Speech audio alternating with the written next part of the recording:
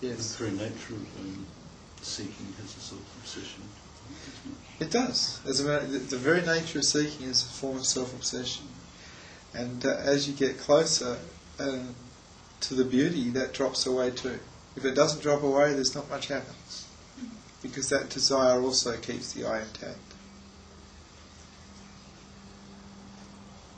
The constant seeking.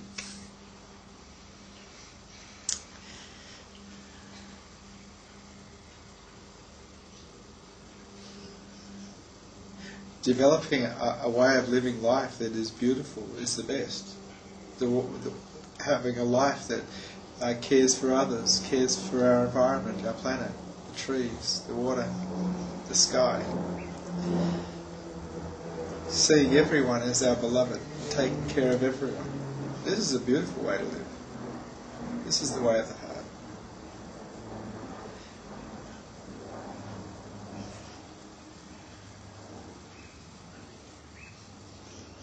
It's up to you.